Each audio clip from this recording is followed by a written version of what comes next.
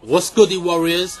Oh, it's your boy Lionheart is back. I'm not wasting any time. It's mad late. It's like past 1 o'clock. I'm getting straight into this thing. You know what it is. Stop. So shout outs to Warner Bros and DC for inviting me to a special screening for Suicide Squad. I do, yeah, and I still get invites to these things. It's just that I don't get to go because I'm busy with work and everything like that. And the times they send me for these screenings, I'm busy. I can't take time off work or what I'm doing to go to Central London and do this shit. But today was my day off. Sent me this shit, so I said, fuck it, why not? I went to it, godlike. Top 3 characters in that movie. Harlequin was a fucking goddess. That woman was excellent. Excellent. No flaws in her character. No flaws. Second best character, El Diablo. That character was fucking fantastic. And the third best character was very tough, man. Very tough. I'm going to say joint third is Amanda Waller. Because she was a fucking bitch. But she was fucking excellent. And Will Smith. Perfect. Absolutely wonderful film. As I say, you want me to give you a mark out of 10? I will. 9 out of 10. 3. Boom. Yes, that movie's a 9 out of 10. Anyone that says that film is not good, they don't know what the fuck they're talking about. They don't understand movies, superhero movies. They don't understand the source material. You want to understand the pacing and the arrangement of Suicide Squad? Read the comic. Read the comic. Read a couple. Understand the format of what a comic book is and how it is told. Then watch Suicide Squad and then you'll have an epiphany. Oh, this film is fucking genius. And then people like us, I'm wearing a Superman hat and a Batman jacket and a In the Squad We Trust Harlequin t-shirt. Then they'll understand where we are, and then we say to these guys, yeah, you're welcome. Movie is fucking nice, man. I don't know what the fuck people are talking about. They want to, if you want to watch a film like Beast of No Nation, or Revenant, yeah, go watch those movies.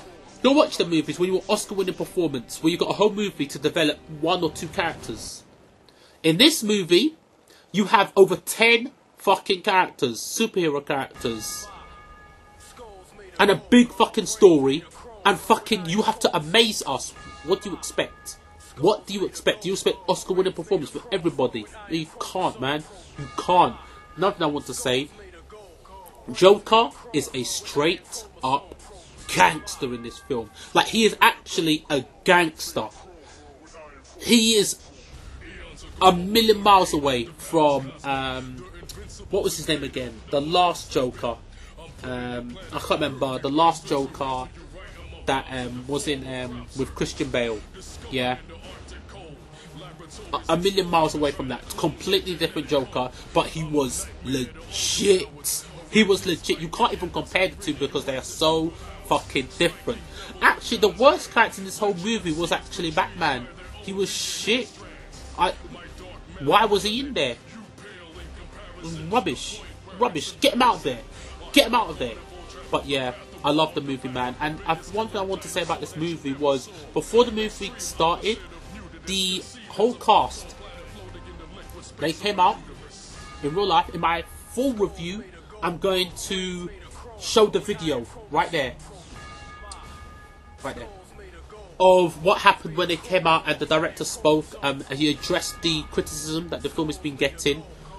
And it was kind of sad because he was saying we've been taking a lot of shots right now, and if you have any negative thing to say about the movie, aim it at me.